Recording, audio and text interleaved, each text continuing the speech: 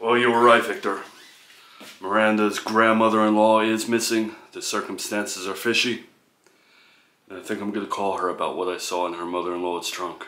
Well, I'm glad, because Miranda should know something like that. You know, you shouldn't be hesitant to speak to her. You're both adults.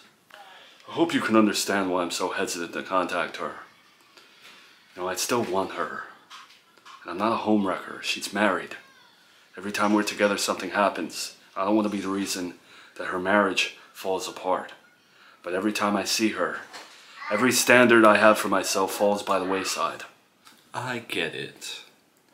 But I always stand by the notion that you are both two consenting adults. And I'll leave it at that. I'm only doing this because if what I saw in her mother-in-law's trunk was indeed blood, then someone needs to know about that.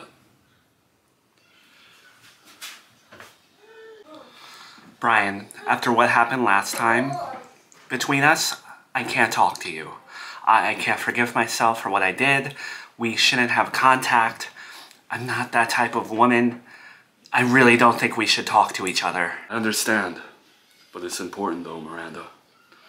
The other day, I was at the shop. And I'm sorry. Please, don't make this harder than it is.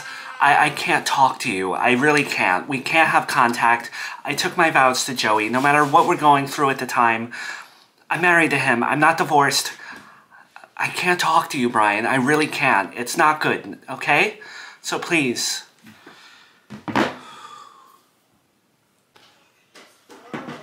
She hung up.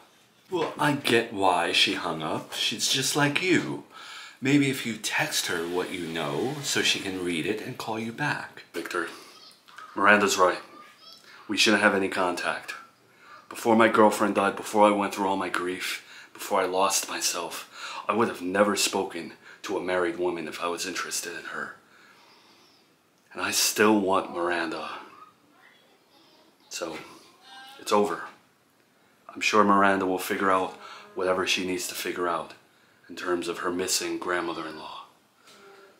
I need to do the right thing. I need to stay away from her. Why does it always seem like you're on a CW drama? Just talk to the woman.